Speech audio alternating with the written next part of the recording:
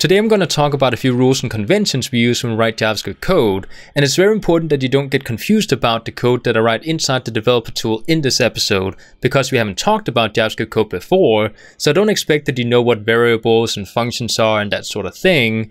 So don't get confused about the code, just know that you need to keep these rules in mind as you start learning about these variables and functions and so on in the following lessons.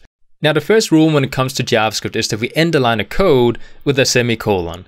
Now, technically, we don't have to end a line of code with semicolon, even though most people think we need to inside JavaScript, but it's a really good habit to get used to because most programming languages will require that you end a line of code using semicolons. So I think it's a really good idea you get used to ending a line of code with a semicolon. And just to demonstrate, if I were to write document dot body dot inner HTML is equal to a new string that says blah blah blah. Then I'm going to write semicolon at the end of this line of code because I have now finished my statement. And just to test it out, we can click enter, and as you can see, we now have text inside the browser. If I were to just zoom in so you can see it, there we go.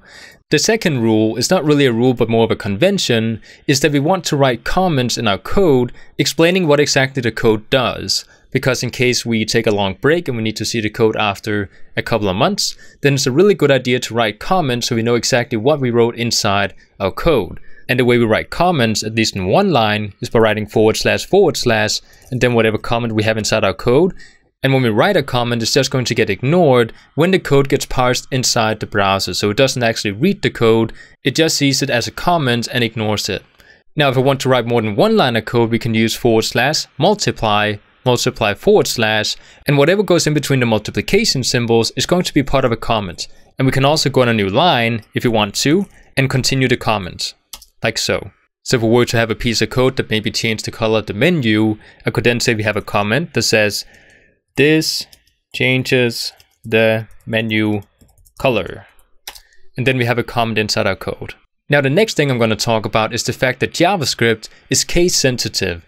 Meaning that if we were to create something like a variable and call it names and set it equal to Daniel, because that is my name, and if I were to then grab the variable afterwards by maybe alerting it inside the browser, so we want to alert names, and then you guys can see we get Daniel inside the alert. But if I were to do the same thing and instead alert names with a big N, so it's very important that if we name something with a non-capitalized or capitalized letter, that we then continue to reference to it the exact same way we spelled it.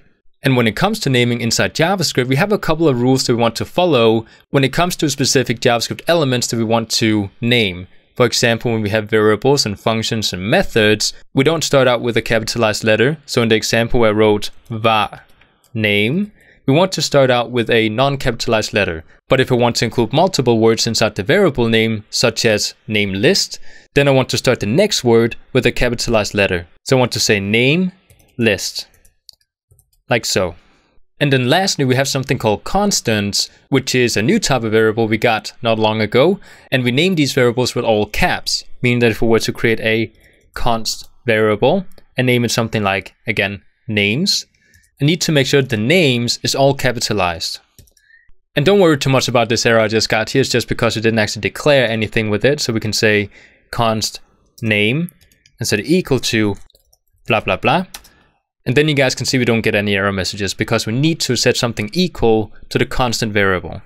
Now the last thing I want to talk about is the fact that white space inside code doesn't technically matter, but it helps make code easier for us to read as humans.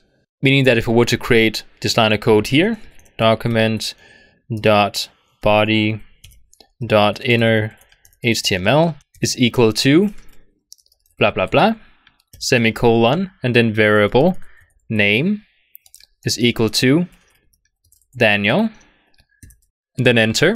As you can see, we don't get any kind of error messages.